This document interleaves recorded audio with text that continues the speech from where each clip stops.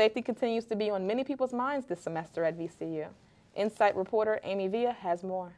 The Monroe Park campus was put on alert in August after 5 students were robbed in 2 separate incidents.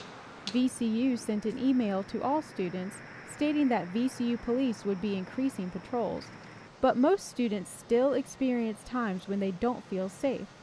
History major Elizabeth Murray describes a scary incident that happened earlier this year.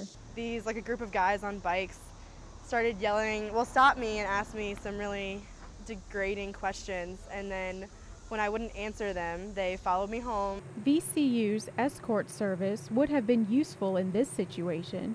This service offers to drive VCU students to their cars, classes, or homes on or near campus.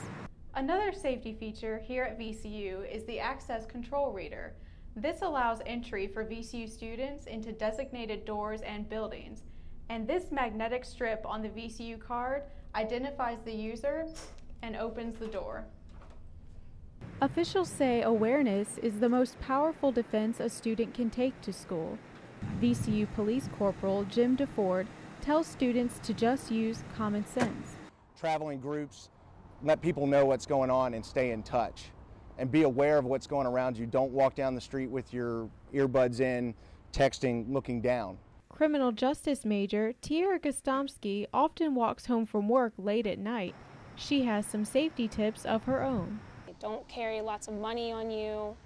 Carry at least a couple forms of ID, maybe in 2 separate pockets or 2 separate wallets. Students should keep these tips in mind while walking around campus and take advantage of the safety features VCU has to offer. For VCU Insight, I'm Amy Villa. VCU police also offer a free ride-along for any students who want to get to know areas around campus.